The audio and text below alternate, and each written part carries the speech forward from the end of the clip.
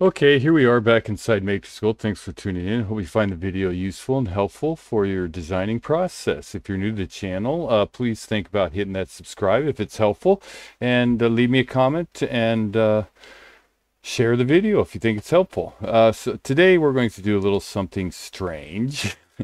We're going to just kind of play around with our paneling tools a little bit. So what we're going to do is go to our polygon, and we're just going to grab a star. I'll switch it to a yellow, and we'll go to F4, hold down shift so it's going straight up, and then I'll drag it in a little, something like that. I'll grab a line and F4 again, and we'll just kind of draw a line going up somewhere around here, and then I'll go back and I'll grab an arc direction right here, snap, turn on snaps, and go from that corner right there to the top of my line there, and kind of give it a little arc, something like that perhaps. And now we'll need a surface, so I'll go to surface, I'll turn to green, and we'll do a rail revolve right here. So I will select it says select profile curve, that's this one. Select my rail curve, that'll be this one, and then it says start of rail revolve axis will be the bottom of my curve and the top of my curve, and I have that surface now. Okay, so I'll take a yellow and just turn it to gray and hide it. Okay, right now we have a NURBS poly surface, so we need to make a NURBS surface. So I'm going to just nuke this, and now they're all in individual pieces, right? Which means it's a poly surface. So what we're going to do is go over here to our edit tools, and we will click on this first one, merge, and I'll merge these two surfaces. I'll right click, bring back that command, select on that, and just work my way around, right clicking and clicking on the next surface to make it all a NURBS surface, one surface, right? And there we go. Okay, so one more time, here and here, right? So now we have everything, and if I try to nuke it, it says it cannot be nuked. It's a single surface. So we have that. It's a NURBS surface now. So I'm going to hold down Alt. I'm going to click on my thing there, and it says 0.5. That's what I want. So I'm going to bump it up to a 0.5. And now what I'm going to do is go down to my options and get into my Rhino options. So OPTIONS options. And I have paneling tools installed. You can go to Food for Rhino and download the paneling tools. And I'm going to select the paneling tools box, so it'll give me all my paneling tools out here. So I have all those now. All right. So my first surface, what I'm going to do is I'm going to select this first surface, and I'm going to go to this first box here, the cascade, create a grid, right? And I'm going to click there, and I'm going to go to this box here, surface domain number, and I'm going to click on that, and I already have it set up, so it's a 12. So I have 1, 2, 3 lines going. So now all those dots, or my grid, is aligned with my lines, right? And I have 2 as the number of spans that I want. So I'm going to go ahead and click enter, and then I'm going to click on that top surface there, and then right click, bring it back, and I'll just accept that because I want the grids to be exactly the same. I don't want any kind of alterations. And now what I'm going to do is go to solids and grab just a ball. And just, it doesn't matter the size. And actually, let's change that to a yellow ball. Be easier for us to get rid of the surfaces. So now I'll go to the second tab here, which is our panel 2D, and drop down menu, and then go all the way over to this one here where it says panel 3D custom, and I'll click on that, and I'll go to my first bounding grid, which will be this dot here on my bottom surface, and then I'll hit enter, and then I'll select my second bounding grid, which will be the dot right above it on the next surface, and then hit enter. Now it's asking me to select the bounding surfaces, which will be this one and this one, and now it says select my object I want to put into my bounding area. So I'll select on that and hit enter, and enter one more time.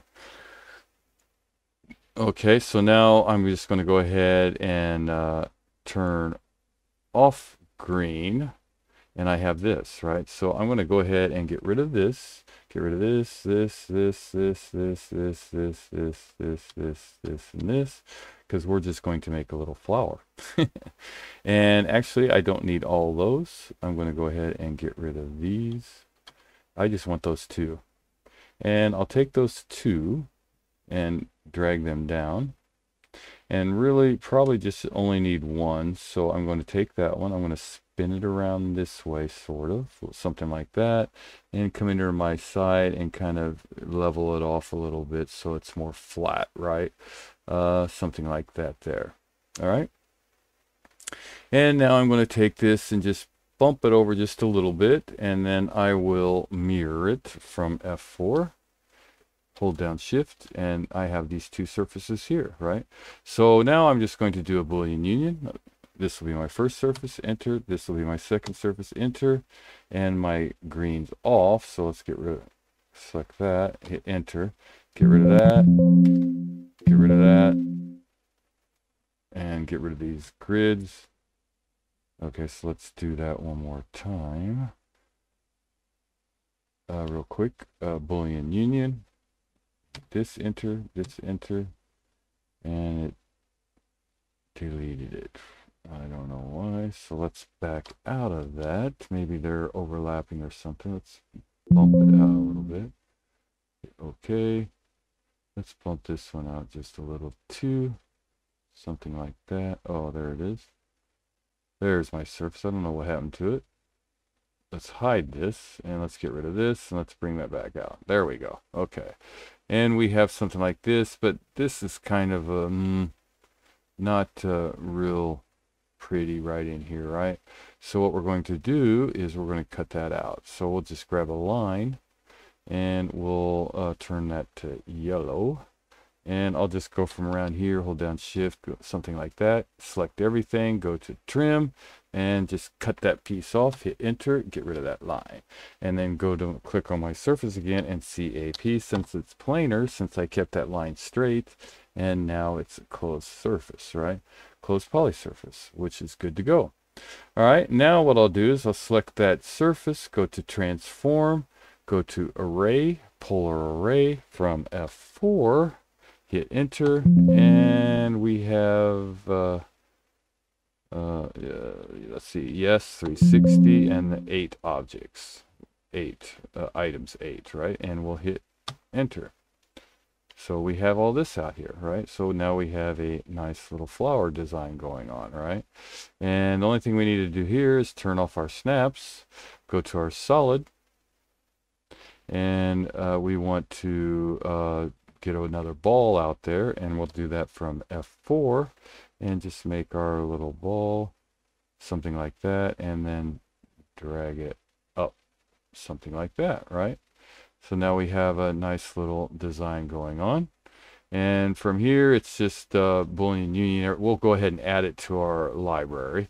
So we'll go to Boolean union, select this surface, enter, this surface, enter, enter, and we'll right click this surface here, enter this surface, enter, enter, and right click this surface here, you know, the ones that are all joined together, enter and enter, enter, and right click this surface here, enter, and this, enter, and wait for it. Did I not? Yeah, I didn't. Okay, so let's back out of that. We got to wait for the command, so that's not what we want. Delete that one. Let's get rid of this surface. Get rid of that surface. Let's get rid of this surface.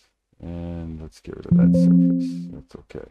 So we have all this. So we'll go back to our Boolean union. Keep on doing that. Enter, enter, enter. Get rid of this surface. Right click. First surface. Second surface. Enter. Get rid of that. Delete. Right click. This is our first surface. This is our second. Enter.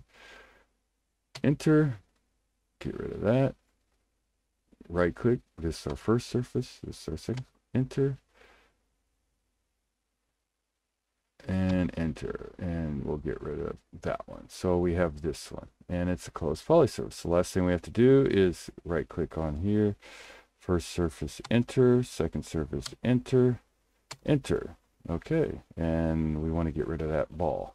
Now you don't want anything hidden or anything else, so we're going to take that, we're going to hide it, we're going to turn everything, make sure everything's turned back on, because we need to get rid of all of that.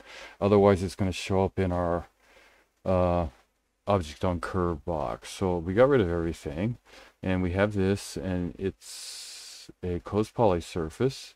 So we'll kind of get in here, kind of maybe make it a little bit bigger. We'll do a transform, scale 3D from F4, and we'll just kind of make it so that it's, you know, the box there, right? And now from here, we're going to select this surface.